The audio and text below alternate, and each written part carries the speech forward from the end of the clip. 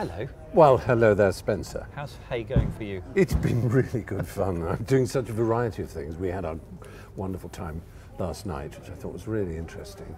And today I had a great session with an author who's written this fantastic book about the origins of the two charges in international law, genocide and crimes against humanity, which sounds like rather, if not dry stuff, a bit sort of strange, but actually it's so fascinating. And I'm about to see Garry Kasparov, whom I think you're interviewing as well. We will be seeing him too, yes, fun. absolutely. Rack 'em and stack 'em. Absolutely. Well, I mean, few people more than Garry Kasparov have been in the eye of the storm, have they? Yeah, it's exactly. amazing. Okay, you mentioned that you are, well, everyone knows you are a famous early adopter. You seem to try everything that comes out? Well, Arnold Baxter, the composer, said in his life you should try everything once except incest and country dancing. And that seems like a pretty good rule. No, yeah, I am perpetually driven by curiosity. It may even be a kind of addictive greed, which is a sort of rather graver example of the consumer greed that we all share, really, don't we? I mean, our economy is more or less predicated on the fact that we all want new shiny things. And maybe I'm just more of a jackdaw, or is it a magpie? Which of the birds? I think both of them. They like shiny things, and I still lust for them. I still love the unboxing. I still love the first kind. I get short of breath and I pant slightly. It's almost like, you can calm down. You know what Calm I mean? down, yeah. I'm sure you were like that too, or you wouldn't have been in this job for so long. I tell you what, must though, get actually, the same feeling. I think I've become a little bit of a cynic because I can see there's so much out there to glamour the mainstream audience, and I genuinely look for stuff that's going to be useful in my life and I not understand. try everything. Yeah, I mean, useful is good, unquestionably. I think beautiful is good and useful is good. If they can be both, it's fantastic. And there are, I compared it last night to a stream technology, and it's one that's never going to stop, it seems, and sometimes it becomes rapids and is almost dangerous, and other times it does go off into a little stagnant pool, and you think nothing much is changing, everything's, There's an old saying that that improvement, optimization, is the enemy of innovation. That actually, if you just keep making things better, you're not innovating. You actually want to move on for new things. At the moment, evolution, not revolution. Yeah, exactly. Yeah. But I think we are coming out of a cycle of slight repetition and things just, the iPhone was now exactly 10 years ago, and then a year later the first Google phone started coming out, and then Android eventually sort of established itself, and a few others like Palmos and things didn't succeed. Yes. BlackBerry fell sadly in a way, and we feel we've been in that same environment for some time now. I think it goes like that, doesn't it? Yeah, there's a lot of improvement, and then suddenly drones or suddenly virtual reality. And obviously it sounds a bit vulgar and banal, just as if you're just sort of like watching the charts or something, but it is more than that. It's about, because we've seen how it changes so much in around the same time as the iPhone came out, Twitter came out, and these things have changed us extraordinarily. So yes, they start off as shiny new toys, and Twitter, I remember the first Twitter YouTube, which was done in sort of pencil cartoon, showing how you might be in a restaurant saying, I'm having a coffee. I mean, it was so silly. What was it about Twitter for you? Because I've got an email here from Twitter. Dear Stephen, thank you so much. Because you were one of the first Twitter stars, weren't you? What was it about Twitter that really turned you on? I think, in a way, it was a kind of cowardice, despite its intensity and all the things that it's, been responsible for now, from the Arab Spring to Trump, if you like. It was the fact that you could be slightly at one remove from the people you're communicating with. If you email someone or they're a Facebook friend.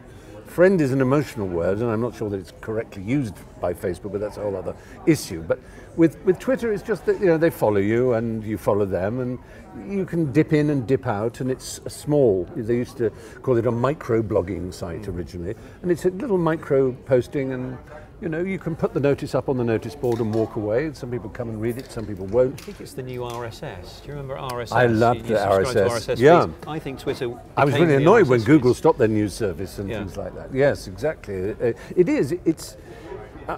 And we talk about the wisdom of crowds and we talk about the folly of crowds. Almost everything, and technology is like a magnifying glass that shows you how everything in human action over history is both good and bad. The best of things come out. They used to say of war, which is an awful thing, warfare, that few things show the depravity of man more than war, but few things show the potential glory more than war. You know, some of the most heroic, self-sacrificial, humane things have been done in the face of war, as well as, of course, the worst. It doesn't mean one's in favour of war, of course not. But in a smaller way, technologies like that, you do see the best. Every day you see the best that humans can do. I mean, in the British in particular, I was talking about this to a political journalist earlier today who was hanging around, John Sargent, and he was saying, you know what, one of the things that makes you proud of Britain is the sense of humour. And in politics, it's wonderful to watch on Twitter. You know how, this is not making part of a political point, but how Theresa May, when she started the campaign, talked about strong and stable. But she said it so many times, that, and Twitter audiences, the ear of the Twitter follower is very finely tuned. That she only had to say it 4 times before people would, I saw somebody who did Churchill's On the Beach's speech and say, I have nothing to offer the British people, but strong and stable, strong and stable, strong and stable, strong and stable, strong and stable. And you know, they just made her look ridiculous very quickly and showed that we were not going to put up with being cliche, you know, having these phrases thrown at us. Maybe Americans, you know, could put up with a politician who just said the same thing again and again and again, believed them, voted for them, but we weren't going to do that. And Twitter is quite a finely tuned mechanism for sorting out the BS, you know, and I appreciate that. You talked about Facebook, and the very current conversation is whether Facebook and platforms like them should actually be considered publishers. Should they take responsibility for what ends up on the site? Now, the argument for that is quite obvious, but of course Facebook would say, A, you can publish anything you want on the web, so why single out a particular service? And B, it's technically impossible at the moment to pre-moderate everything and check that they're publishing. Have an editorial oversight of the kind that a newspaper publisher can. Their success is based on the fact that anyone can put anything up, so it's kind of exploded in size. At the same time they're saying we can't do it, they are of course constantly and almost in a panic trying to produce algorithms that do, because they are aware there is a problem, a serious problem. If 80%, some people have said, is the proportion of people who get their news from Facebook rather than from mainstream media, then surely it is incumbent upon someone who is providing 80% of their news sources to make sure that those news sources are not defamatory, blatant lies, propaganda, the wrong kind of, insulting. I mean, I would posit that a publisher is responsible for all the people that generate the content. They are employed by that publisher, and Facebook clearly is not that. So do we need a third definition? I think exactly. I think there is a medium sort of definition that it's not beyond the wit of lawyers of the right kind to find that. So that because this is, if man's wit, humankind's wit, can invent the internet and packet switching and all the incredible things that we take for granted and are so invisibly stitched into our everyday, then surely they can find a way of making sure that these dangerous lies don't proliferate. Whose lawyers, though? Which countries' lawyers? No, international lawyers. I think it's international copyright lawyers. I mean, there was no such thing as an internet lawyer 10, 15 years ago. Now it's as common a path for any lawyer to take. Go to law school and say, what sort of law are you doing? So, criminal law, internet law, copyright law, this law, that law. And in the same way, there'll be robotics law and there'll be, different types of artificial intelligence and, electronic ethics laws of that kind. So at the moment, yes, it may be a sort of, we're on the cusp of getting that fully integrated into the professions. But I think this will be seen as a hiccup. But when it comes to people going to a pizza store and trying to set fire to it or kill the owner because fake news has told them that they're running a paedophile ring for Hillary Clinton or some such nonsense, I mean, that is, people's parents are going to be killed or someone's child will die.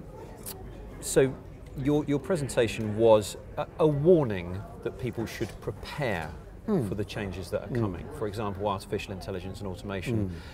Quote, putting people out of jobs, and I guess it's not like that. Yes, is it? I mean, no. jobs just won't. Those jobs won't exist in the future, but other jobs will. Rather like the lift operators of yesteryear don't exist now, but people have other work. I mean, do you think we're really going to be? Is it that bleak, really? No. I didn't say that. I said that it was a sort of transformation of the workplace. Rather, it's it's an obsolescence of certain types of job, but that doesn't mean forced redundancy of millions of workers who have then nothing but the dole to look forward to. I always think it's a rather nice, an elegant sort of curlicue of history that Ned Ludd. got his people to wreck looms, automated looms, and we got the word Luddite from, because they were threatening his job. But and looms it was that were the first machines to use punched card systems that were used for computers all the way up to the 1970s. So Luddites were well ahead of the game. And of course the loom operators, you know, there are no longer the kind of weavers, hand weavers that Ned Ludd was trying to protect. He lost. And it is spitting into the wind to try and think that you can protect a lot of these jobs, and many of them are ones you wouldn't want to protect. I mentioned one of the pleasing things about AI and robotics, and that is what's known as Moravec's paradox, which is that what we're incredibly bad at as individuals, machines tend to be very good at, and in complicated sums, rapid and incredible access of memory from data banks of a kind that we could never do, sorting and swapping of information and cataloguing, things like that. Things we don't want to do particularly. They're dull and they're mechanical in a sense, and machines, by the definition, are mechanical, can do it. But things that we can do without even thinking, like walk across a room or pick up a glass and have a sip of water, machines are hopeless at that. But that's fine, because we don't want them to do that for us. So we only want machines to do the things that we find burdensome and messy. I mean, if we get machines to do all the sewer work and cleaning, no one's going to complain. But obviously, if we were getting machines to be painters, well, machines or television already are presenters, painters, or machines already are television presenters. Of course, they can do that. Yes. They can do that.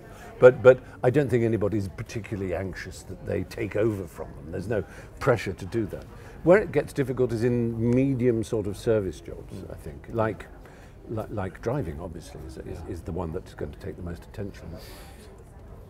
Stephen Fry, what is intelligence?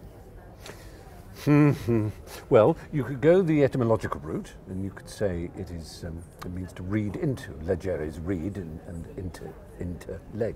It's a reading into. Intellectual is, you know, as in lectern and lecture is a reading. And that's pretty good, actually, reading into things. In other words, pattern recognition. It's just being able to see connections in things. And the ability to see connections in things it's a function not just of perception and of pure cognition, but also of memory. So, for example, humans have an almost uncanny ability sometimes to see someone they don't really sort of like or trust. It doesn't always work, but very often you can trace it back to the fact that the last person they saw who had that particular squint, or indeed wore those particular kind of shoes, was someone who betrayed them or who was unpleasant, or they later heard beat their spouse or something. And they don't remember that consciously, but it is just packed in there. There's a quick, and it's an evolutionary thing, I suppose, a quick connection in the same way that elephants remember being badly treated from 40 years ago. It's a thing you need to remember. This person did me down, I'm not sure I like them. Or this person is warm and welcoming, I can trust them. Those kind of things. Now, these are kinds of human social intelligence that are magnificent. There is the kind that can do chess problems very quickly, but as we know, that's something machines can now do better. And I think somebody once said, in the moment a machine can do it, it stops being intelligence. Yes. So chess playing is no longer an intelligence thing because brute force analysis can sort it. Isn't that a kind of arrogance? It is. We're just saying, well, no, now machines can do it. That's obviously not what intelligence is. What we're doing is the same thing that theists did about God. God is everything, and he created this, and then science shows that not quite that, and so the domain shrinks a little, and the domain of human intelligence has shrunk a little for that reason. I think. I think it is.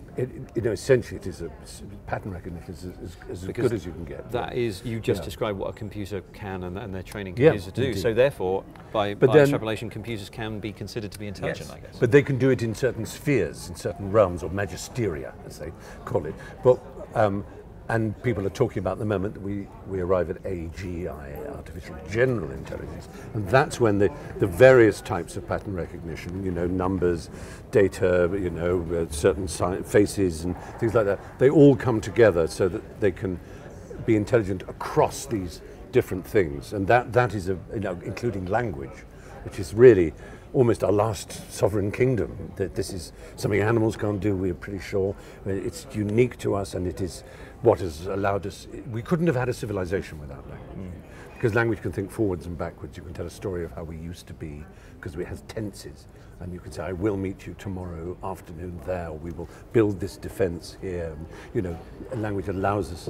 And if machines now, of course, can understand language, really quite astonishing. Yeah. So if you've got an artificial intelligence that's good at that, and another one that's good at that, and another one that's good at that, and you get enough of them, and then you put something on top that goes, oh, you want to know about a language problem? I'll dial up that one. You want to know about, you know, walking and recognizing objects? I'll dial up that one. Surely, just a collection of specialist intelligences under one umbrella is a general intelligence. It doesn't have to be a breakthrough. It just has to be a collection of. I think you're very right, Spencer. I think that is very likely to be the way it goes. That sort of history somehow that sounds. It almost rings a bell with the way things have worked out in the past in technology.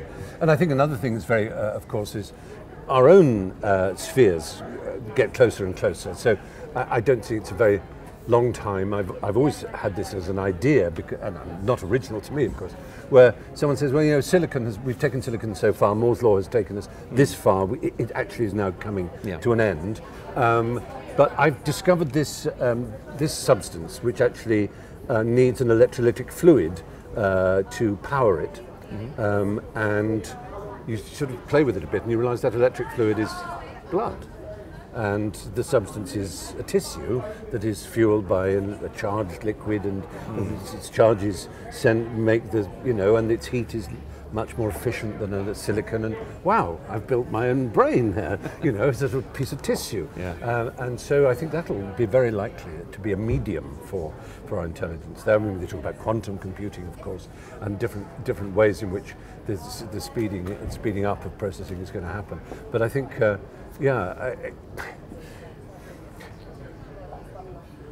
I don't know. I mean, there are ways. I've heard people use very sort of wonderfully vulgar things. You know, do I want to screw it? You know, in a way, it's like, you know, do I want to kiss it? We have part of our intelligence, a huge part, is our emotional intelligence. Einstein would say, and did say, the same thing. It's not just the cerebral power. It is something to do with our blends of fury, inquisitive desire, impatience, curiosity. These are very, very much more primal and much harder to reduce to a table of calculations and memories. And can I suggest, because I have a theory on this, that emotions are a biological feedback loop. You know, we're just higher order beings, so we kind of rationalize, why is my body telling me I want to do that again? I will call that happy or pleasure. You know, but it's actually just evolution. So a slug doesn't feel happy or fear, its body reacts and goes, whoa. But I think so. In that way, can't computers have emotions as well, as they learn that they want to do things again, or things are bad for them? Yes, absolutely. It'd be one of the most sensible ways of programming is to motivate the speed with which they learn at the moment, what we call machine learning, which I'm sure will develop as a whole field. But what motivates them to look in this direction or that direction? At the moment, it's values that are assigned, it's weighting, it's given to a wider sense of the rules of the game, whether it's the game Jeopardy on television or the game Go. But maybe you give it something else, some other kind of instinct to do things. Its reward is similar to our reward system, which is really chemical, isn't it? It's tryptophan and serotonin and endorphins of various kinds that reward us, and then we have a pain system to deter us, and there's nothing to stop giving that to a machine. You know, so Data in Star Trek: The Next Generation, who's always trying to be human, you know, there are plenty of episodes which explore exactly that. Stephen, thank you so much for your time. Such a pleasure. Thank you for having us at your place. And keep clicking, I love it. Thank you. Thank you.